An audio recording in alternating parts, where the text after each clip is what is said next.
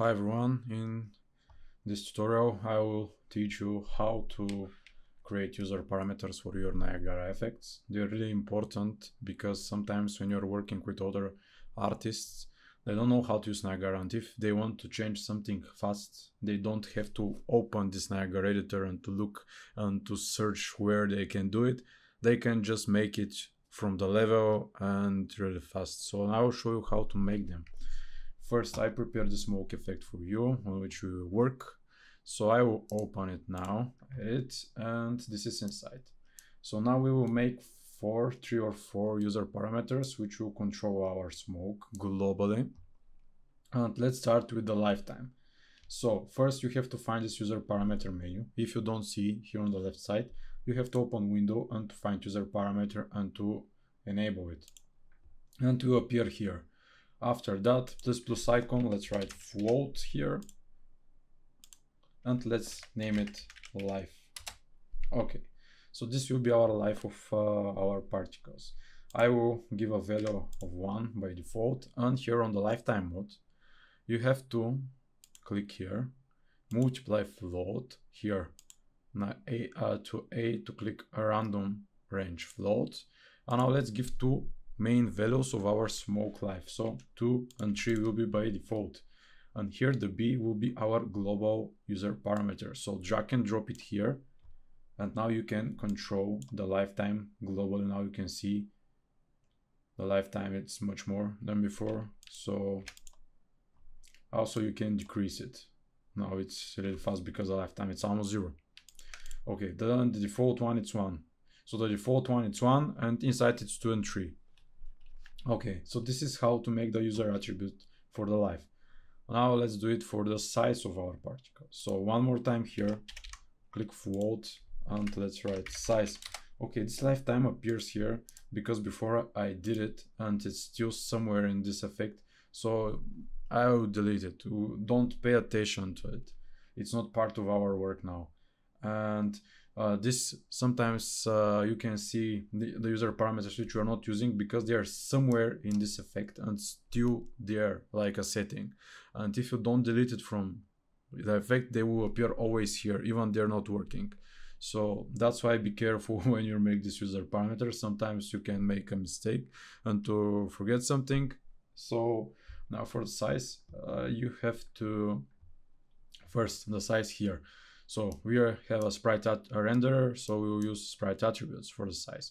And now I will start from non-uniform here.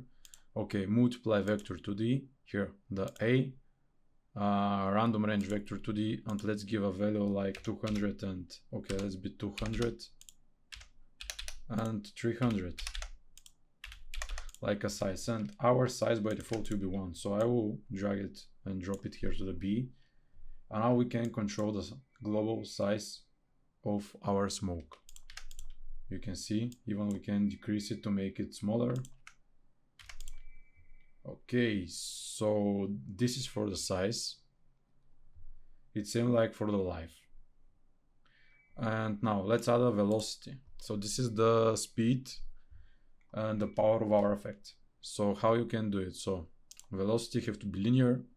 Here, multiply vector again, A to make a random range vector, to give some values like 30 here, 30 here, 5 here, 50 and 60 for example. So we are just giving some animation to our particles. And here let's make again float user parameter to name it speed, and this lifetime appear again. I will delete it. Okay, the default will be 1, and I will move it to the B. And here now you can see it's much faster, even more. And now one more thing, it's time to give a user parameter to our spawn rate. So here, multiply float, here a random range, because let's make it between 5 and 6. And again, now lifetime will appear, but we will delete it again. Okay, float, okay, lifetime.